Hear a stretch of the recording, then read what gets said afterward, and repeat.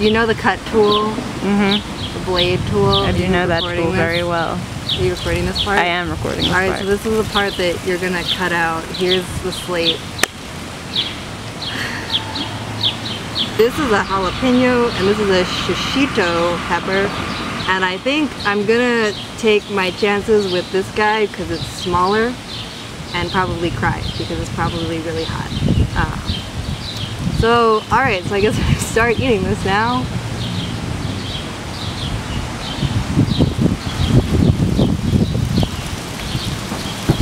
So, there's the wind.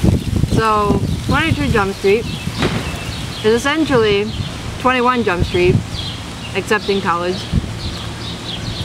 And they pretty much exploit that as a joke throughout the entire movie. And they're like, oh, just do what you did in the last one. But they're very aware of it. This actually isn't that hot.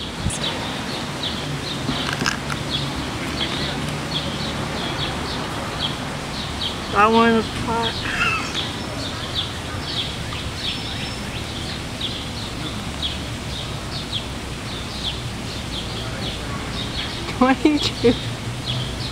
Jump Street basically exploits the fact that it is a sequel and does essentially the same thing.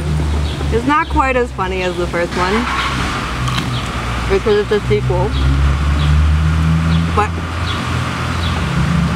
it's still pretty funny.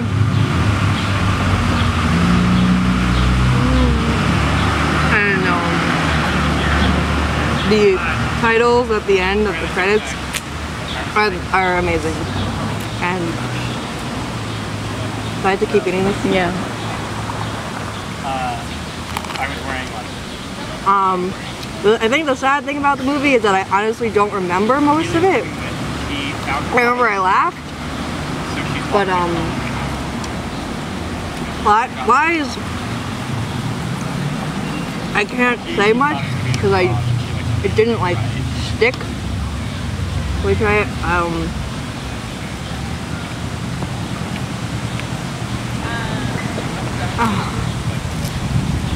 but if you like the first one, you'll probably like the second one.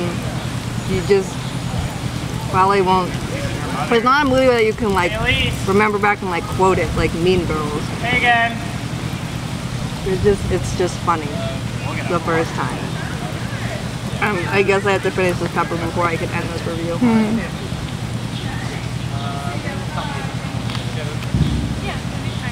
Oh my god.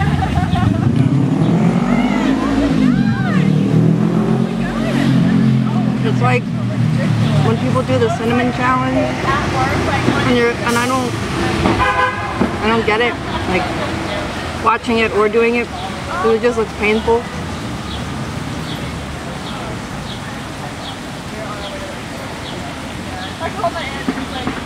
This is just the dumbest idea.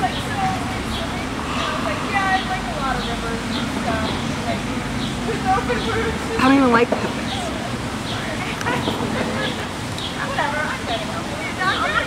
So I guess if I had to give the movie a rating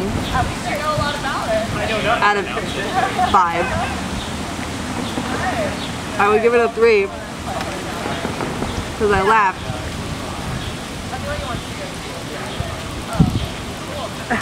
But I don't remember anything, and that's not why I'm crying. This has been an experience. Laura Greenville blackmailed me into it. Goodbye. Drink that lemonade.